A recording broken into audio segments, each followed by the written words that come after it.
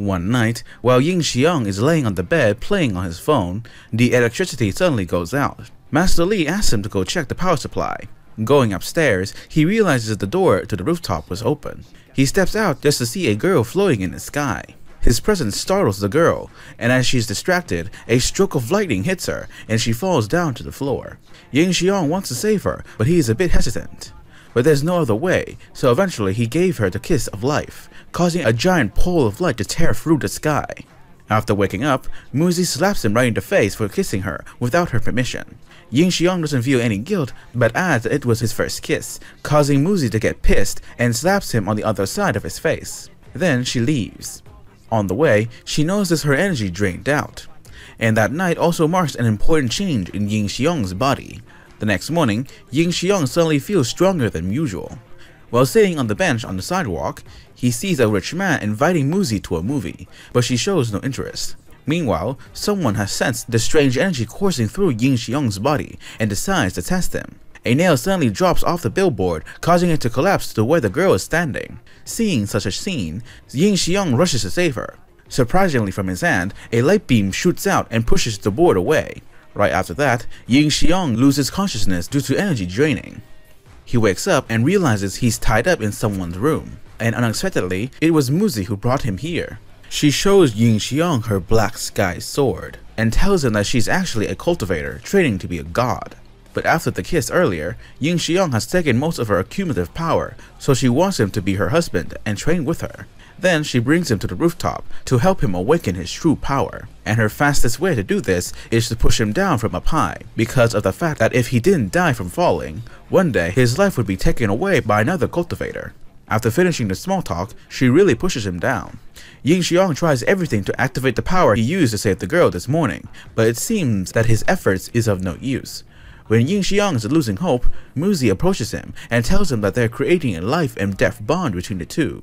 Ying Xiong one more time tries to calm himself and hold Muzi. At this point, from behind his back spreads out a pair of wings. He carries Muzi in his arms and flies up to the sky. How romantic this scene is. But it seems Ying Xiong breaks the atmosphere by saying that he'd fly to school instead of taking the bus, pissing off Muzi again, and she immediately punches him to the rooftop. She tells him that all over the world there are countless numbers of cultivators who find ways to eliminate each other for their survival. So if his identity as a cultivator is revealed, he will end up facing death. Meanwhile, an old man has figured out Ying Xiong's new awakened power, so he asks a student of his, who is Ru Yue, to investigate the case. The next day, the rich guy still waits at Muzi's house to ask her out, but she replies that she can't make it as she's still tired after a night at the hotel with Ying Xiong. The rich guy is shocked to hear that and intends to punch Ying Xiong, but Muzi stops him and gives him a slap, telling him that no one can touch Ying Xiong apart from her. Muzi is disappointed that Ying Xiong is still using an old model cell phone that is limited to just calling and texting, so she gives him a new smartphone. Right now, Muzi's power is drained out after the kiss with Ying Xiong, so she can only gain it back by co-cultivating with Ying Xiong or marrying him. So he suggests the two co-cultivate right tonight. Thinking she would be mad, Ying Xiong is surprised when Muzi grabs his hand and tells him that they'll practice by holding hands first. Meanwhile, Ru Yue has arrived at Ying Xiong's neighborhood, and because she doesn't have his face, she has to connect her phone to all the boys in the neighborhood. But she can only find those perverts, and none of them is possessing power. At night, while Ying Xiong is chatting with Muzi, Master Li connects to Ru Yue's account. It seems that she has cast a spell on Master Li via the internet, making him out of his mind, and unconsciously go out to find her. Seeing that he's not the one she's finding, she's about to leave, but Master Li doesn't let her go. She's so mad that she turns and gives him a punch, causing him to fly far away. Right at the moment, Ying Xiong shows up, spreads its wings, and jumps up to catch Master Li. Ru Yue quickly recognizes him as a cultivator due to his wings. After the spell is deactivated, Master Li doesn't remember anything. Ru Yue also disappears, so Master Li thought Ying Xiong had brought him here for some shady acts. Ying Xiong is scared and quickly sprints away, but then he is shot by Ru Yue's power. She casts a love spell on him. As affected by the spell, Ying Xiong keeps following Ru Yue. He even buys her grilled meatballs to propose to her. But seeing such a perverted face on him, Ru Yue can't help but slap him and take the spell back. After gaining consciousness, Ying Xiong is so confused why he followed Ru Yue to get here, and when knowing that she's also a cultivator, he immediately flies away to escape from her. But she immediately pulls him back, but accidentally takes off his pants. Right at that moment, Muzi shows up to support her husband, but when she knows he just proposed to Ru Yue, she forces him to kneel on a keyboard. Muzi realizes that Ru Yue's power is at a whole different level, which is much stronger than theirs. Even if Ying Xiong and Muzi team up, they are no match for Ru Yue. So Muzi tells Ying Xiong to go first. She'll stay to buy time for him. Right after that, due to her overwhelming power, Ru Yue almost beats Muzi within an inch of her life. She summons a giant fireball and throws it towards Muzi, but Muzi managed to create a shield to stop the attack. At the exit entrance, Ying Xiong is worried about Muzi and decides to stay to fight with her. When Muzi is unable to defend herself against Ru Yue's power and is about to be defeated by Ru Yue's weapon, Ying Xiong suddenly steps in the way and takes all of the damage. Muzi is so emotional when Ying Xiong has sacrificed his life to save her. Seeing such an irritating scene, Ru Yue kicks him aside. Ying Xiong finds himself floating in another dimension. Here he meets a white-haired man named Li Zhuanzi. The man suddenly draws his sword and attacks Ying Xiong. Ying Xiong is surprised to see Li Zhuanzi's sword looks alike with Muzi's dark sky sword. Thanks to the fact, he knows that Li Zhuanzi is Muzi's ancestor, so he introduces himself as Muzi's husband. As his descendants are in danger, Li Zhuanzi throws a bead necklace to Ying Xiong and tells him that it will help Ying Xiong unleash his power for 1 minute. Right when Ru Yue is about to finish off Muzi, a collar of light hits her away. In front of her eyes, it's Ying Xiong, with longer hair carrying Muzi in the sky. Ru Yue can feel that Ying Xiong's power has been boosted massively, and he could be even 1,000 times stronger than her master. Ru Yue takes her sword and rushes forward to attack Ying Xiong, but he only uses his fingers to burn down her weapon, and Ru Yue collapses under Ying Xiong's overwhelming power. Can't take this insult anymore, Ru Yue decides to kill herself, but Ying Xiong saves her, telling her that death isn't the last option. Ru Yue doesn't accept the fact that she'd lost, so she leaves right away. Muzi asks about Ying Xiong's superpower just then, but seeing that Ying Xiong has something to hide from her, Muzi takes him to the hotel nearby. She ties him on the bed and decides they'll cultivate together tonight. After Muzi gives him a kiss, Ying Xiong suddenly accesses a part of her past. The Li family was assassinated in just 1 night, and the culprit is a mysterious red-haired cultivator. After the cultivation night, Ying Xiong can now feel Muzi's pain of losing her family, and she swears to God that she'll find that red-haired guy to take revenge on her family. But with their level at the moment, they aren't a match for him. Ying Xiong promises to be by her side as they are now a couple of cold cultivation. Hearing such a sweet saying, Muzi gives Ying Xiong a kiss. On the way back to the dorm, Ying Xiong realizes the beads Li Zhuanzi gave him were gone. At the dorm, he's shocked to see Ru Yue in his room. Turns out, Ru Yue wants to temporarily stay at Ying Xiong's place for a few days because she has nowhere to go. Now. While Ying Xiong doesn't know where to sleep tonight, Master Li asks Ying Xiong to sleep with him, but he's terrified and he says that he'll sleep on the floor. The next morning, a queue of boys set up to ask Ru Yue to be their girlfriend, and the rich guy once again shows up to Muzi's out, but she tells him to ask Ru Yue instead of her. But Ru Yue says that the man she likes is Ying Xiong and publicly announces stealing Muzi's husband away from her. Seeing such a scene truly triggers the rich guy. That night, the three of them go to see a horror movie together, but during the film, Ying Xiong can't focus because the girls keep squeezing his arms. They even tear off his coat when leaving the theater. The next day, Ying Xiong goes to a shop and buys a gift for Muzi. On the way back, the rich guy shows up with other thugs, intending to attack Ying Xiong, but Muzi and Ru Yue soon appear and beat them up, and once again piss the rich guy off. Right after that, Ying Xiong gives Muzi 2 chicken plush toys. Ru Yue has had enough of Ying Xiong and Muzi being together, so she leaves the place, but they don't know that Ru Yue's master is watching them from a building. Seeing Ru Yue walking alone on the street, Ying Xiong recalls himself in the past. Ying Xiong chases after Ru Yue and asks her to be his friend, but Ru Yue rejects his request and says that she needs a lover, not a friend. Ru Yue comes back to report her failed mission to her master. The old man doesn't mind that, because he's about to reach the late stage of core formation, and once he reaches that level, he himself will capture Ying Xiong and Muzi, knowing that if her master completes his cultivation, no one can defeat him. So Ru Yue immediately leaves to find Ying Xiong and tells him about it. That night, Ru Yue meets him at the park, and she tries everything to seduce him, but he's tough, saying that he can't betray Muzi. After a while, Ru Yue is really pissed and starts a fight against Ying Xiong. Ru Yue constantly attacks, but Ying Xiong manages to block all of her moves. She tells him to use that overwhelming power he used earlier to fight her, but he doesn't want to, as that power can only be used to protect friends. Ru Yue is touched and gives Ying Xiong a hug. Suddenly, Muzi shows up behind the two, telling them that Ru Yue's master is finding ways to take over their energy. Or worse, he even wants to take over Ru Yue's energy.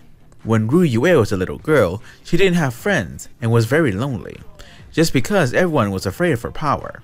Her only friend was a snake demon living deep in the forest. But on a fateful night, the snake demon slaughtered everyone in the village, including her parents. Plucking up her courage, Ru Yue decided to find that demon and took revenge for her parents. But on the way to the cave, she met an old man who later became her master. Knowing that Ru Yue was looking for the snake demon, the man gave her a magic weapon. When she saw the snake demon, she immediately stabbed the demon with her new weapon. Unexpectedly, despite being badly injured, the snake demon still applied ointment to Ru Yue's wound and gave her a warm smile. As she knew the man possessed great power, she asked to be his apprentice. But after a while, she realized the man was cultivating black magic, for which he had to consume human blood. And it seemed that if he consumes other cultivators' blood, his power can accelerate dramatically. Ying Xiong suggests leaving everything behind, and together with Muzi, they can co-cultivate peacefully somewhere far away. But seeing the two daydreaming at night, Ru Yue brings them back to reality. Ru Yue has foreseen that after her master reaches the ultimate level of dark magic, he'd probably take her power as well. So she wants everyone to fight him together before he's completed his cultivation. That night, Muzi rented a room at the hotel. Ying Xiong thought they were about to co-cultivate again, but it turns out she rented this room so the two can have a place to discuss their plan. In their previous co-cultivation, Muzi saw great energy inside Ying Xiong, and if he can awaken that energy, they will definitely beat Ru Yue's master. Muzi does some rites to summon Ying Xiong's energy. When the rites is done, a green-haired spirit appears in front of them. This spirit represents Ying Xiong's energy, which has been in his body, and she'll listen to all of his orders as he is her master. But because Ying Xiong isn't strong enough, the spirit can't be visible for too long. The next morning, the rich guy comes to meet Ying Xiong again, aiming to take Muzi back. And this time, he hires a couple who can use magic to fight against Ying Xiong. Muzi and Ru Yue show up just in time to save him, but the couple is quite strong, so they easily capture the girls. At this point, Ying Xiong summons his wings and uses his powers to fight back, yet is beaten right away. Fortunately, his spirit, seeing her master in danger, shows up and uses Ying Xiong's great power to beat the couple. The couple then gets down on their knees asking for the girl's forgiveness. The rich guy is also excited to see Ying Xiong having such a powerful female servant, so he asks his butler to hire some servants. Muzi threatens the rich guy not to bother Ying Xiong anymore, unless he wants to die, causing him to be so scared that he runs away and trips on the floor. Ru Yue is surprised to know that the green-haired girl is Ying Xiong's spirit energy, but he suddenly realizes she is actually a product of Li Zhuangzi's speeds. And to make it easier for them to communicate, he gives her a name, which is Ling Er. When everyone separates to work out their plans against the old master, Ling Er opens a portal to bring Ying Xiong to another place for his cultivation. Ying Xiong is amazed by the magnificent view around him. Ling Er tells him that his energy isn't a result of cultivation, but came from Muzi, so Ying Xiong can't control it easily like the others. She asks him to sit down and she'll help him to train on his own energy. Ying Xiong thought Ling Er wanted to co-cultivate with him, but she says she wanted to transfer energy the normal way. After that, Ling Er transfers great power into Ying Xiong's body. He feels like he's being electrocuted, but he still endures it until the practice ends. Suddenly, out of nowhere, a tree demon attacks the two, but Ying Xiong only needs a slight move to turn the tree demon into ash. He now realizes he can control its energy, and Muzi calls him back to follow their plan. Muzi takes him to a store selling magic weapons for cultivators, and she gives him some money used in the cultivator world to shop around. Seeing Ying Xiong is quite foolish, the sales girl tricks him to buy an old rusty knife at a great cost. But when Ying Xiong and the girl leave the store, the owner is shocked to see his precious knife was gone. Ru Yue goes back to report to her master, but he has figured out that Ru Yue's plan with Ying Xiong to fight against him, so she has to run away from him as fast as possible.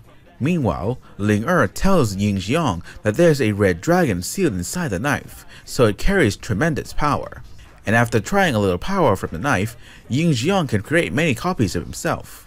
Suddenly, Ying Xiong hears from Ru Yue that her master has figured out their plan, so they immediately head to her place to support her. The master reveals that he let Ru Yue become his apprentice just to wait for the day to occupy her energy. When the master is about to finish off Ru Yue, Ying Xiong shows up just in time and punches him out far away. Everyone surrounds the master and is determined to have a death match with him. But all their attacks can't pierce through his shield, and he only needs a simple move to badly hurt the girls. However, Ying Xiong managed to injure the old man with his knife, and he realizes he can beat him with it. The master gets angry and rushes forward to hold Ying Xiong's neck, but what he's holding is the young man's clone. Catching the old man off guard, Ying Xiong constantly attacks him. Seeing that it is not easy to defeat Ying Xiong, the master issues magic that can suck up opponent's energy and blood. But Ying Xiong has summoned Ling to stop his attack move. The old man keeps attacking, but Ling shield is too strong for him. Ling stays to buy everyone time while they are escaping. When they are safe, Ling comes back to Ying Xiong's body. They set up bait in the forest to lure the master. Very soon, the master catches up with them and falls into their trap. Together, taking such an advantage, everyone ambushes the old man.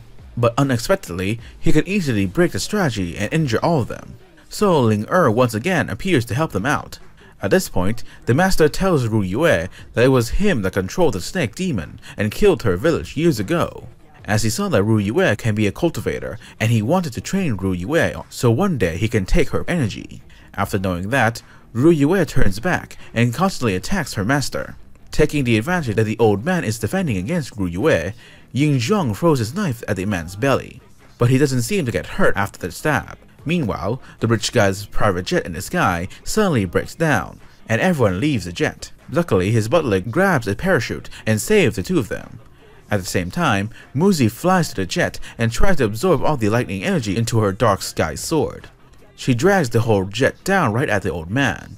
The master can feel the great energy coming from Muzi's sword, but he can still block her attack. When Muzi is blown away, Ying Xiong manages to catch her, and the two together cuts off one of the old man's arm. The master still tries to suck up everyone's energy. He pulls Muzi towards him and makes a move to finish her. Seeing his lover die, Ying Xiong breaks down and transforms into his ultimate form. He uses the knife to dissolve the master's body. The master then creates the earth wall around Ying Xiong to trap him, but he's still able to get out of it and then makes his last move to totally finish off the old man by drowning him in the fire. When Ying Xiong is in sorrow holding Muzi's dead body in his arms, the eye that has been watching Muzi and Ying Xiong appears in the sky. Turns out the eye is the embodiment of Li Xuanzi, the ancestor of Muzi. Li Xuanzi uses his power to save her from death. In the end, Muzi takes Ying Xiong back to her hometown. Here they vow to spend the rest of their lives together, for better or for worse. That wraps up this anime recap. As usual, the name of this anime will be in the comments. This series has already ended, and it has a total of 15 episodes. I hope you guys enjoyed the video, give it a thumbs up if you did, don't forget to subscribe for more anime recaps, and also hit that bell icon to be notified for new uploads. See you all next time.